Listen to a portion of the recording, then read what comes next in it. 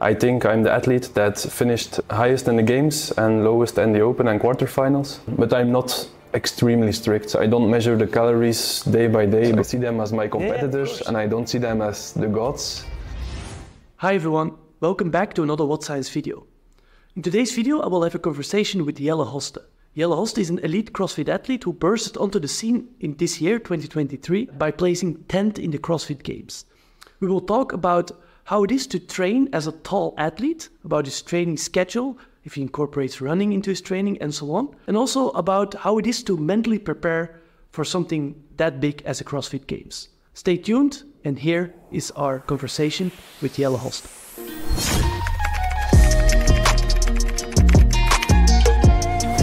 All right, so Jelle, how are you doing? So what a year it has been, 2023.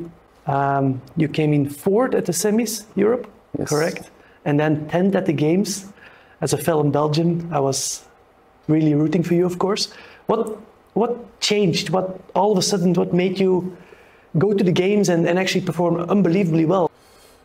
I think nothing dramatically changed. Okay. I was already training good, consistent, a lot. Yes. And step by step, I was improving all the small dots. Yes. Like training-wise, training smarter, more, how do you say, more conscious about my sleep, about my food. Okay. And as a taller athlete, yes. I always thought like when I make it to the Games, it will be good. But I first have to make it, yes. Because the earlier stages are very hard for me. It's not a secret that smaller athletes are a little bit more an advantage because yes. Everything is a smaller place. It's yes. And all my advantages I have as a bigger athlete, yes. It comes less to an to fruition. Yeah. I cannot find the word. Yeah, of course.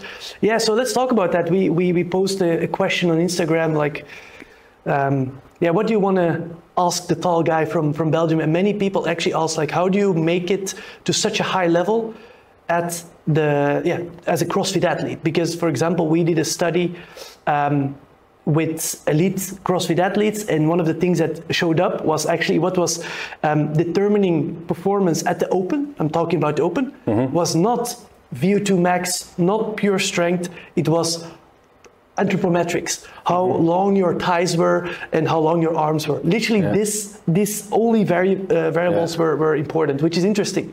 So do you train accordingly? For example, do you focus on your strengths because you know if there's running I can win actually and really get a lot of points, or do you also work on your weaknesses? Well, first of all, the first part of your question, yes. I think it's true. I never done very good at the open. Yes. You also see, I think I'm the athlete that finished highest in the Games and lowest in the open and quarterfinals, because I would not even have qualified this year with my quarterfinal performance, because now they take the top 40. Yes. I finished 44th. Really? So it always has been a struggle to... It's stressy, yeah, very stressy. For me, quarterfinals were more stressy than semifinals, than the Games, because you know it's going to be... It will be hard and it can be done, it can be finished there already for me. Yes. You think CrossFit HQ should change something, or do you think, for example, I mean, it's maybe a bit of a difficult question, I know, but do you think maybe they should just incorporate always a certain movement, like, for example, wall balls, like de facto, because otherwise it's just such a disadvantage for me, but for millions of thousands of other people? Or you think this is it, that's how it is? I'm not sure if... I think the test is very good to take the fittest athletes, yes. Because at the end, if you put a heavier barbell, if you put some high skills, yes. Gymnastics exercises, the elite athletes will come at the top. Yes. But I think there is a better way to do it. By example, in judo, to qualify yes. for the Olympics, you have to go through several competitions every year. Okay. At European Championships, you earn that amount of points. At the lower level competitions, you earn also points, yes. but less. More of a season. Yes, more of a season. And there you will see the real fittest guys, I think. Yes. Like, I think in that format, I would have qualified earlier for the games because I never qualified. I never finished the competition lower than I qualified. For me, it was all the time a struggle to get in. Yes. Like the French throwdown, by example. My third year of CrossFit, I qualified in RX, but dead last. And then I didn't finish a workout outside the top 10, and I finished second. Because it always has been like this. Yeah. And you see a lot of athletes where it's the opposite. Yeah, the opposite, completely. Yeah, for sure. So you think that live competitions are more tailored to like overall, maybe even also taller athletes, just because you have more things you can work with. You don't have a small space where you always have to do burpees and snatches and so on. Probably, or I think CrossFit does a good job because not everyone has the same space to train, the environment. It's also hard to judge if you do something bigger than the box. Like running, you have to measure everything, and the measure tools have to be correct and calibrated. So I think it's impossible to make a fair test with larger environments and more tools, but it sucks being a taller athlete. Yeah, but you can always incorporate rowing and wall balls, and then you will read out a lot of smaller athletes already, because one workout out of 3 or 4 workouts is a lot. It's a lot of points. So true. That's good. So your training, do you incorporate a lot of running? Because it's always fascinated me that in the games, for example, I mean I think you can confirm there's always quite a lot of running, which suits you well, I guess. Is it just a strength of you, or do you always focus on running? Or it's always has been a strength, because I had a small period in my life, I think between my 11 and my 14 years old, where I did running as a sport. And then I did average between 2,000 and 3,000 kilometers a year. So I think there I build up a lot of volume. That's interesting. But if you look to my running, still a lot of room for improvements. Like I never worked with a running. I worked with a running coach that did my programming and everything, but not really technique-wise. I still have room for improvement there. So I think I can still improve, but for a CrossFitter, it's okay. I'm sure. Winning I think the 7th event at the games was a 5K run, so I'm sure it's quite okay. You feel that the improved or the gain in muscle mass hampers or makes it more difficult for you to do bodyweight exercises like running, for example, because you see this quite a lot in CrossFit athletes. They are so big, and it's maybe difficult for them to run. Yeah, it's I already noticed that when I was younger, because I was doing fitness at the time. I was doing judo, I was doing running, and when I got better in fitness, my running was getting worse because I gained weight. And when I focused more on half marathon and everything, my strength went down. But then at that point, I didn't know anything about CrossFit. But it's always finding a balance, and you cannot specialize in something if you want to do everything. That's also the essence of CrossFit. You can be good at everything, but not specialize in something specific. That's super interesting. That's why I think CrossFit is so interesting, also from a physiology point of view, because as a researcher myself, we have never really seen this. We have seen concurrent training. This is what's called like strength and endurance, like for example rugby, but the overall goal was not to do the concurrent training.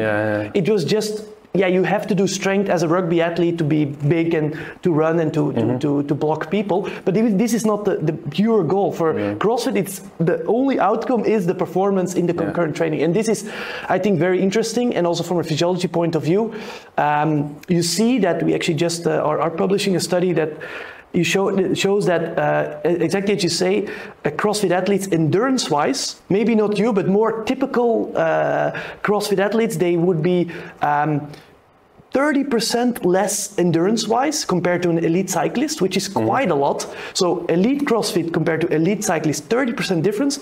Strength, it's much lower, the differences, for example, between a weightlifter. Pure how high you can jump or how much leg press you have. It's quite, it's 5 to 10% less. It's less, but less. Yeah, I see. You feel this is kind of accurate, or? Yeah, it's hard to tell because I don't know the data. Yes. But as you've seen with a lot of elite CrossFit athletes, we will not reach the top, but we get really close. Yes. And because you have elite CrossFit athletes who do world championships weightlifting. Yeah. But like you said, I never saw elite athletes doing a cyclocross or something. They will be very bad at it. It's funny. They will be good, but compared to an elite, and that was also interesting. For example, we saw VO2 max of 55, low 60s of really good games athletes even.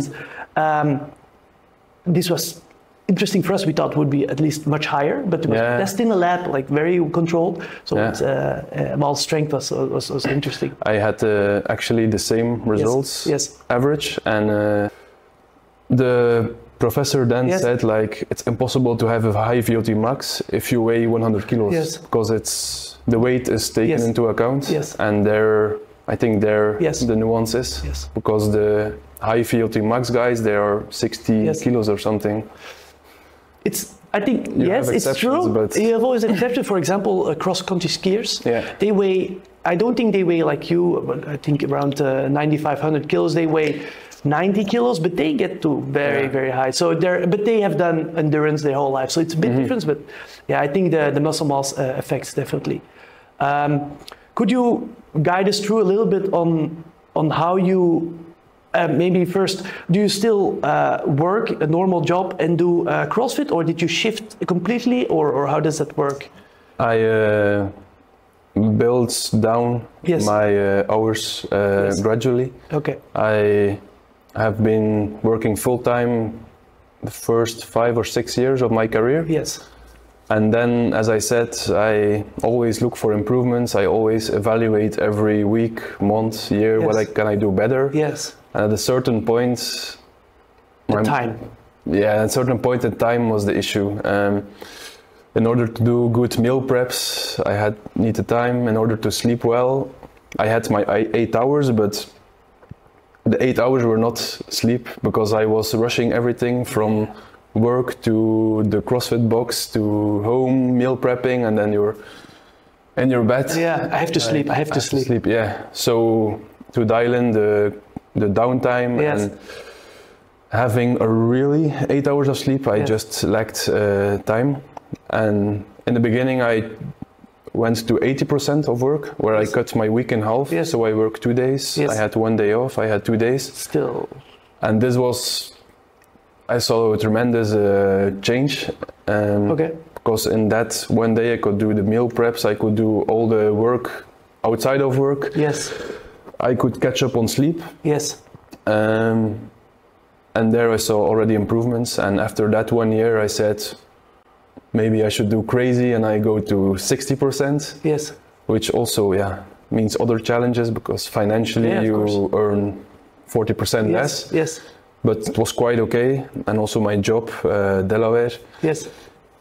They supported that 100%. Yes. It was even one of They understand your situation, like they know you're really good at something. In the beginning, they didn't know what CrossFit was. Of course. But then when they got, because I also wanted to get my professional work and my sportive work separate, because I don't want to have any. I don't know why actually, because it was actually better when they start to know the sport. They even bought support crew t-shirts, all my colleagues, the company itself, they supported my journey to the games. That's really nice. So, and it was even one of the partners that said, Jelle, you're putting all the work into that sport, why don't you take more time for the sport? Yes. Because you can work your whole life. And then you start thinking. And then I was thinking, like, if the partners already said that, because obviously you're scared that you lose your job. Of course. Because if you say, I will come, but I will only work a little bit, not too much, because... And then I was like, I talked to it with Zoe and my parents, and they said, you should do it.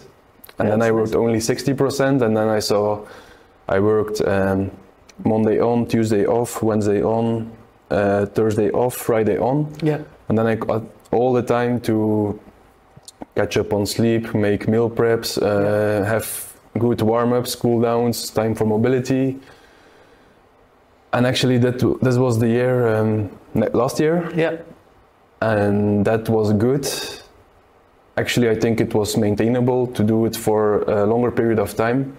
But at the end of last year, I got not scared, but you have like the feeling, what if I commit fully to it? Yes. What if next year is less good than this year? Yeah, yeah. Maybe then I got regrets that I didn't commit fully to it.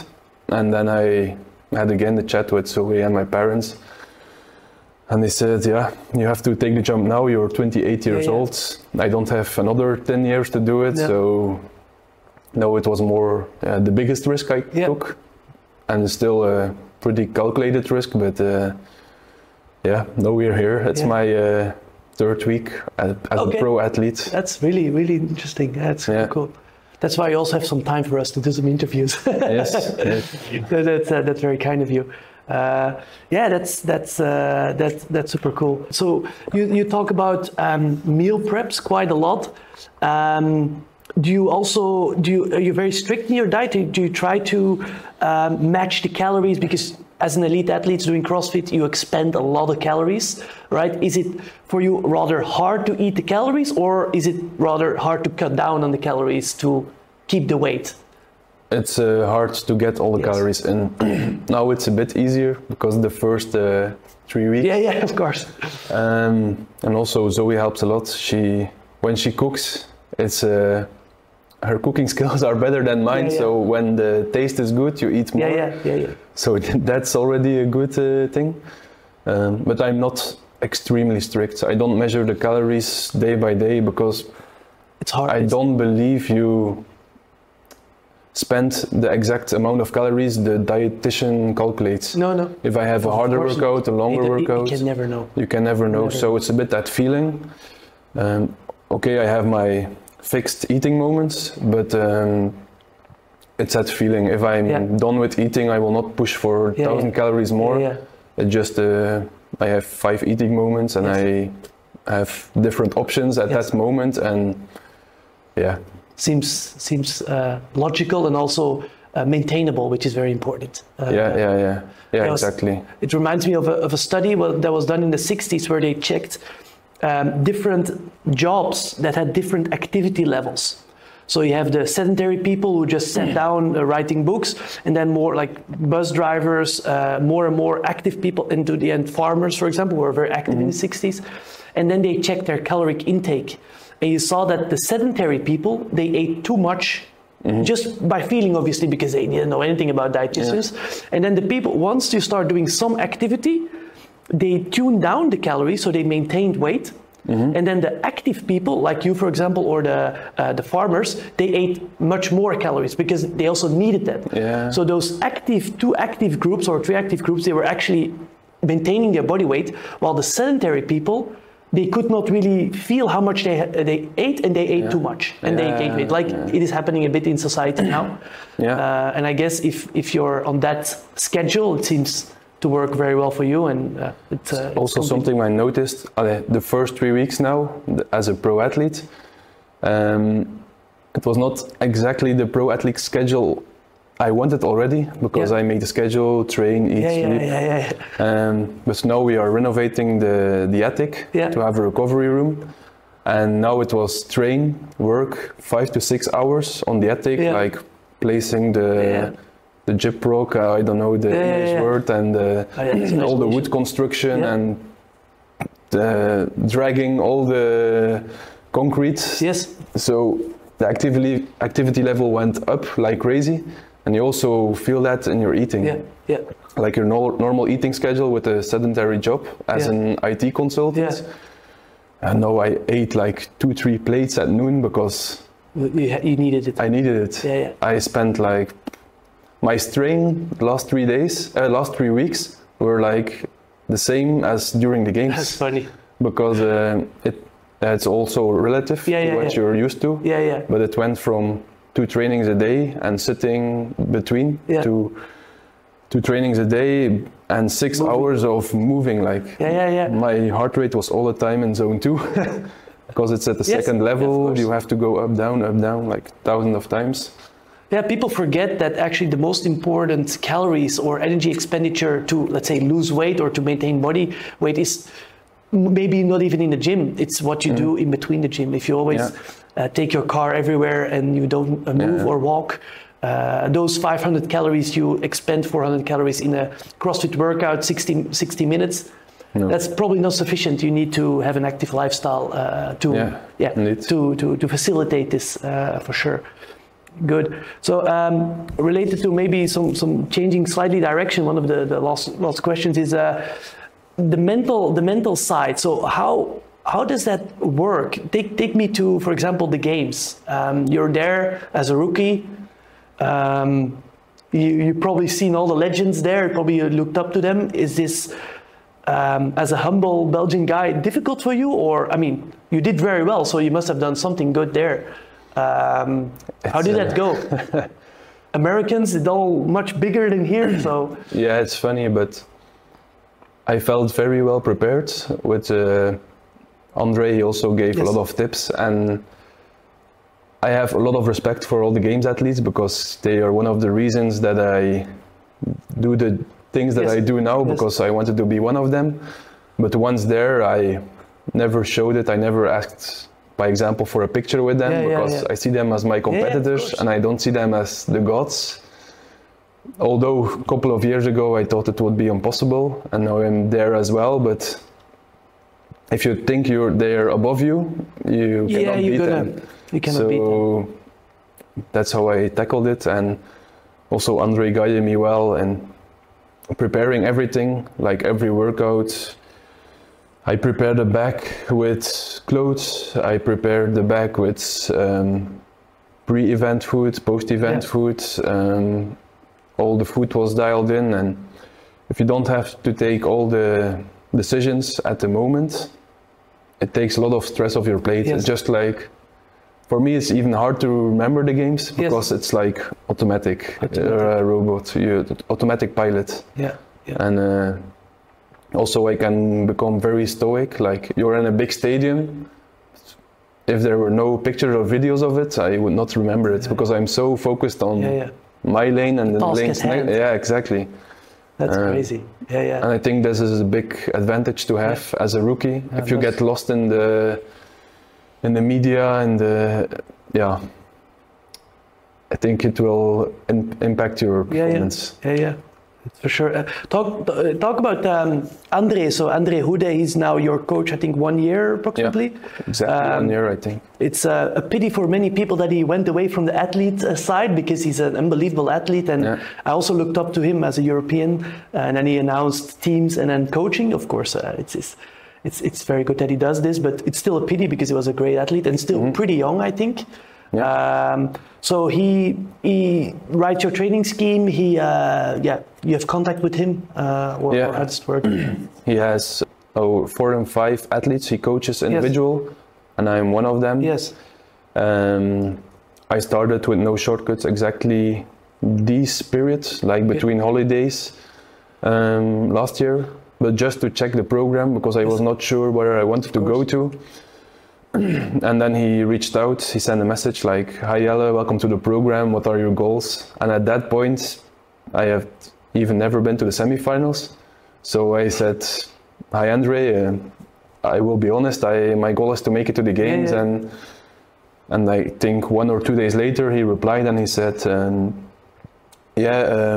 follow the program, let me know what you think about it. And that's what I did. I followed 1 block of the general programming, which is already very detailed. There's always he calls it a block explanation video, where he talks 15 minutes about what you can expect and what you will be doing.